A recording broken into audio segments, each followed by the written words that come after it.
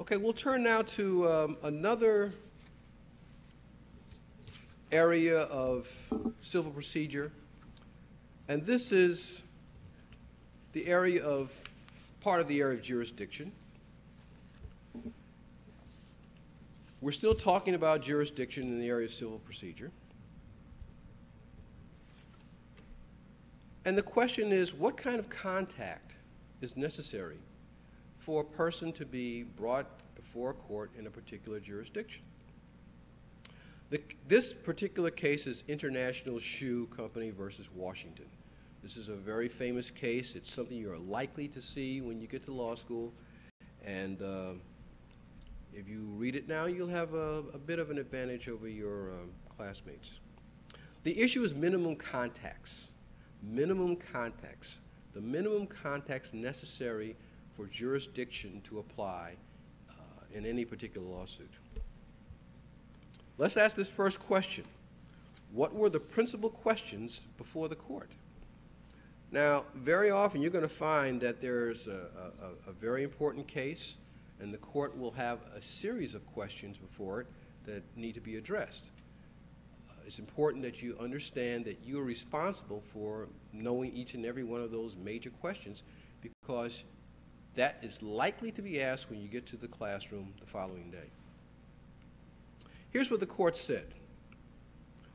First, whether the limitations of the Due Process Clause of the 14th Amendment, whether within the limitations of the Due Process Clause of the 14th Amendment, appellant, a Delaware corporation, has by its activities in the state of Washington rendered itself amenable to proceedings in the courts of that state to recover unpaid contributions to the State Unemployment Compensation Fund exacted by state statutes. And B, whether the state can exact those contributions consistently with the Due Process Clause of the 14th Amendment. So what we have here is a Delaware corporation, and it has some sort of activity in the state of Washington. And the state of Washington has an unemployment compensation system. And the question is whether or not this Delaware corporation has been doing business or having some sort of activities that are sufficient enough to require it to be subject to the unemployment compensation statutes. Next question that may be asked: what contact did the Delaware corporation have within the state of Washington? Now, that's going to be key to this analysis, because it's the very subject matter that's at hand. What was that particular contact the Delaware corporation had in Washington? What is this all about? And the court said that the appellant had no office in Washington, makes no contracts either for sale or purchase of merchandise there, and it maintains no stock of merchandise in that state, makes no deliveries.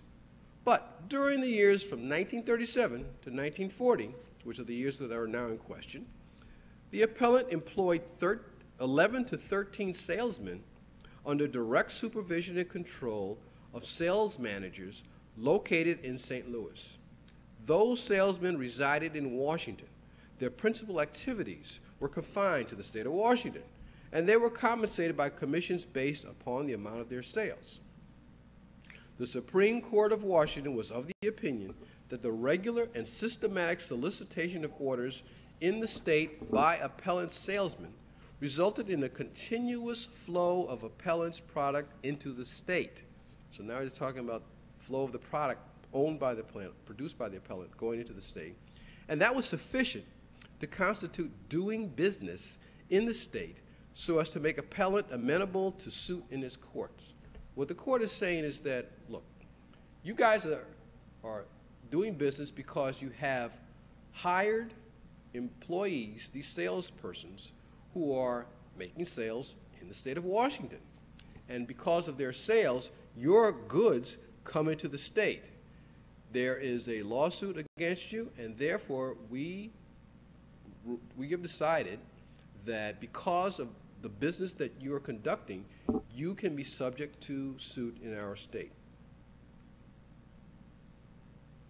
The court was also of the opinion that there were sufficient additional activities shown to bring the case within the rule frequently stated, that solicitation within a state by agents of a foreign corporation plus some additional activities in that state are sufficient to render the corporation amenable to suit brought in the courts of the state to enforce an obligation arising out of his activities there.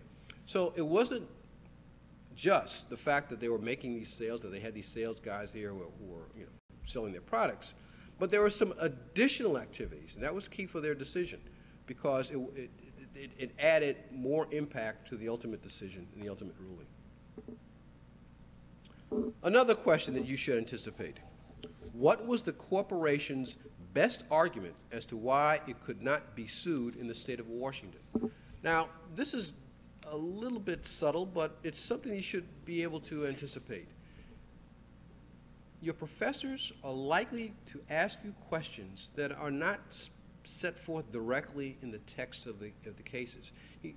Your professors are asking you to use your recollection of what you read and recall exactly what the best argument was on behalf of a particular party. Now, in this particular case, in International Shoe, the court said this, or the argument that the court reiterated was this, that the corporation's activities within the state were not sufficient to manifest its presence there, and that in its absence, the state courts were without jurisdiction. That consequently, it was a denial of due process for the state to subject the appellant to a suit. It refers to those cases in which it was said that the mere solicitation of orders for the purchase of goods within a state to be accepted without the state and filled by shipment of the purchased goods intrastate does not render the corporation seller amenable to suit in that state. And appellant further argues that since it was not present within the state, it is a denial of due process to subject it to taxation or other money exactation.